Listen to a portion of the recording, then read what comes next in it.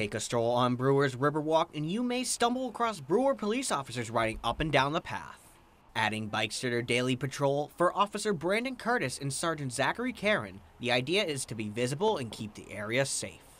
We have a beautiful waterfront here in Brewer, something we're really proud of, and we're always looking at better ways to patrol it and keep it safe for the citizens and keep the shenanigans down here at a very minimum.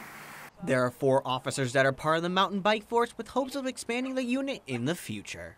If we had a certain problem area where we could implement the bicycles, we would absolutely use these it's a very useful tool, so we would absolutely implement these whenever needed. And as you can see, the Riverwalk is starting to become a little busy. And even though this is a brand new program, residents say they feel safe. Here we feel very, very safe. It's just that I could walk here by myself.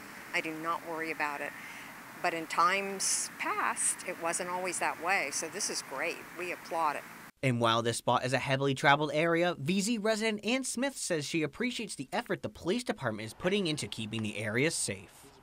It's always important that patrons feel safe in walking, and there's a lot of elderly, there's a lot of young people that walk here, a lot of programs for the disabled come in and use this space, and I think it's crucial that they feel comfortable, safe. Well, thank you, first of all. I mean, I appreciate that they have the manpower to do it. Even just a sporadic monitoring and patrolling makes a huge difference in any kind of public walkway.